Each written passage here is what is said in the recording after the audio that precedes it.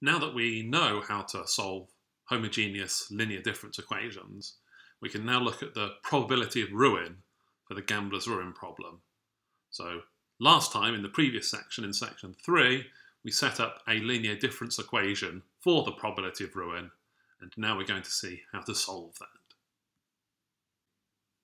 So this is the equation that we set up in section 3 for the probability of ruin, and as we can see, it's a homogeneous linear difference equation, so now we just have to solve it. So we have the characteristic equation, as always, is how we start. And so here this becomes p lambda squared minus lambda plus q equals 0. This equation, we could try to solve it using the solution equation for quadratic equations, but we can actually factorize this. It factorizes as p lambda minus q lambda minus 1 equals 0. Now, you might need to pause the video at this stage and check that that really is a factorization of the equation. It's slightly non-obvious because we've used the fact that p plus q equals 1. So if you just want to pause the video and expand out those brackets and check that that's a real factorization, you can. But this means that we have solutions of the characteristic equation which are 1 and which are q over p, which if you remember from section 3 we called that rho. So here, do we have two distinct roots or do we have a repeated root? Well, it depends, doesn't it? If rho is equal to 1, we have the root 1 repeated twice. Whereas if rho is not equal to 1, we've got two different roots, 1 and rho. So we're going to have to case split. We're going to have to do the cases that rho equals 1 and rho isn't equal to 1 separately, because whether or not rho is 1 tells us whether or not we've got distinct roots or a repeated root. So let's do the case rho not equal to 1 first. So that's the case where we have distinct roots. So when we have distinct roots, we know that the general solution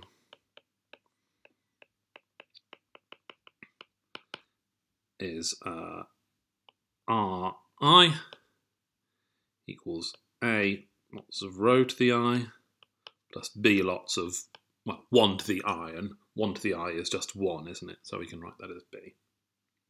That's our general solution, A rho to the I plus B. And now we need to use these two conditions, these boundary conditions on R0 and Rm to solve it. So those conditions are R0, which is A plus B, equals 1, and Rm equals 0.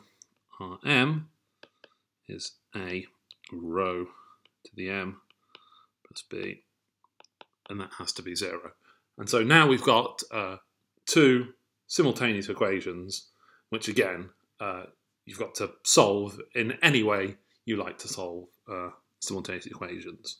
For example, one way to solve these simultaneous equations would be to take b equals 1 minus a from the first equation and substitute that into the second, which would give you a rho to the m plus 1 minus a equals 0, and thus a equals 1 over 1 minus rho to the m. Again, you might just need to pause the video just for a second to check my algebra there.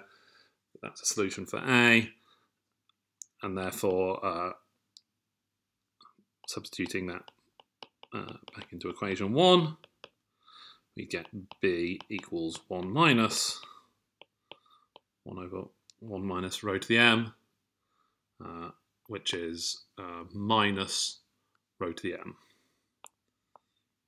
over 1 minus rho to the m. Again, if you need just a second to check the algebra, that's fine. And so substituting all that in, you get the solution for rho not equal to 1 is Ri equals A, which was 1 minus rho to the m, lots of rho to the I, plus B, which is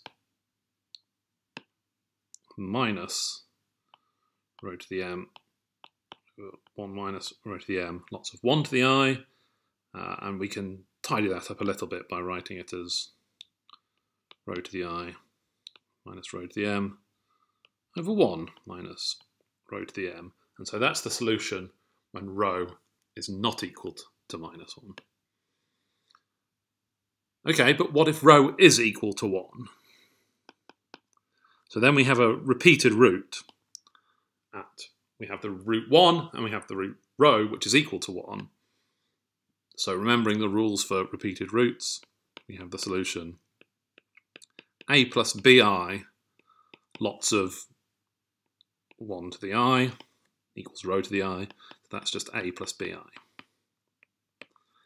And so again, we need to use our two boundary conditions, r0 equals 1 and rm equals 0 from the beginning. So that was the general solution just there. And using boundary conditions,